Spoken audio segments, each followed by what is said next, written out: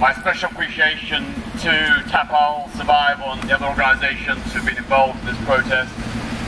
It does show the Indonesians that despite over 60 years of occupation, the world is still watching, we still care, we won't go away until human rights are respected in West Papua.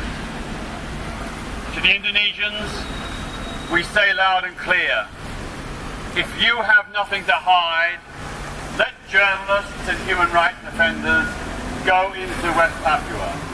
Let them see for themselves. If the situation is so great, why is Jakarta afraid? Why are journalists and human rights defenders blocked from going to West Papua? We know, thankfully, because of some very brave, courageous people, the truth about what is happening.